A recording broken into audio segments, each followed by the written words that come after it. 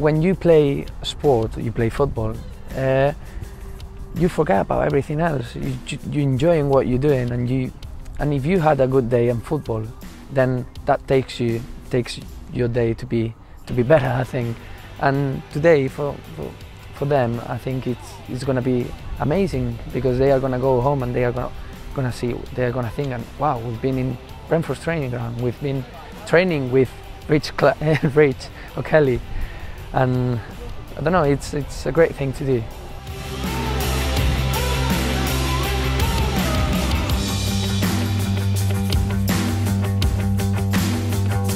And just as you would talk about the tactical side of the game, I suppose more and more becoming more aware how important the mental side of the game is, and the mental side of life, never mind football and yourself. So I mean, you say important, it's a 10 out of 10. Without that, the rest of it's very difficult to do. There was always an underlying feeling that something was wrong with me. There was always something there that this isn't right. I kept having dark thoughts. I kept having suicidal thoughts.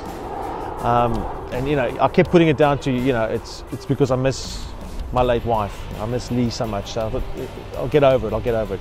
But it just got worse and worse and worse. And you know, a few years ago, I tried to take my own life. I reached a point where I thought, I'm done. And it got really dark.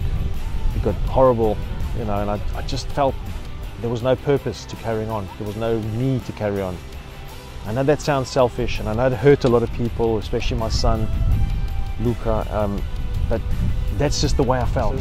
For me, being active, I get this burst of energy, this fulfillment, and being part of a football team of guys that are all of same or similar, we all have the same or similar issues. And to come along and come down and play football with them and interact with them and not to be judged and just to be me really helps.